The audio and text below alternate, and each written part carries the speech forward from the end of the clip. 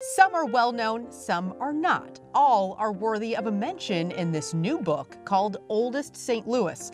Author and historian Nini Harris wanted to make a list of the oldest institutions, pieces of landscape, unusual buildings, businesses, and more. There was just one rule. It still has to exist today. It has to be something that has continued, like AE Schmitt Billiards tables. That company has been in this business since 1850, and now they're in the sixth generation of the family is making billiards tables. Nini is born and raised in South City, has explored St. Louis through and through. After all of her research on local attractions, she has this to say about St. Louis. This city is not just a treasure for those of us who are lucky enough to live here. This city is a national treasure. You look at its landscape and its architecture, the heritage in our cultural institutions. We have the amenities of a great, huge city, but we are a moderate-sized city. So because we're moderate-sized with all these amenities, it makes the good life much more accessible day in and day out to regular St. Louisans.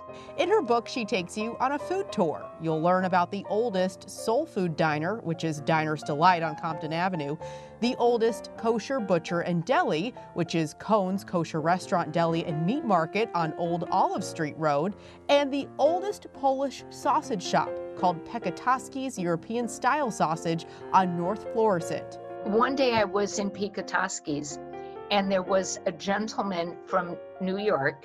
He visits St. Louis regularly, and his last stop on every visit is he has a small cooler and he goes to Pekatoski's and he loads up the cooler with Pekatoski's sausage because he hasn't found anything like it in New York. Isn't that wild?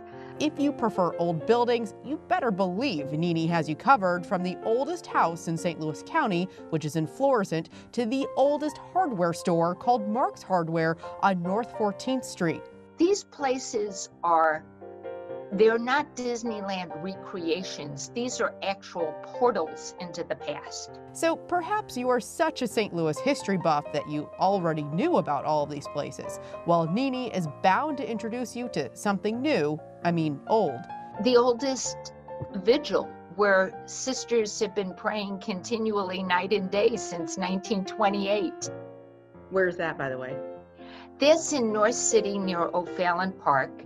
And the sisters are called the Pink Sisters because they wear pink and white habits, and the chapel radiates just pink. It's in pinks and bronzes and marbles, and there are all these golden cherubs at the top of the columns. It is this remarkable, serene place, only about 100 yards from Highway 70. So whether this book is just a good read or takes you on a wild scavenger hunt, you can choose your own adventure with Oldest St. Louis. And you can take part in Oldest St. Louis Book Talk on Sunday, November 15th at 1 p.m. at the Campbell House Museum. That's on Locust Street. And for more information, you should call 314-421-0325.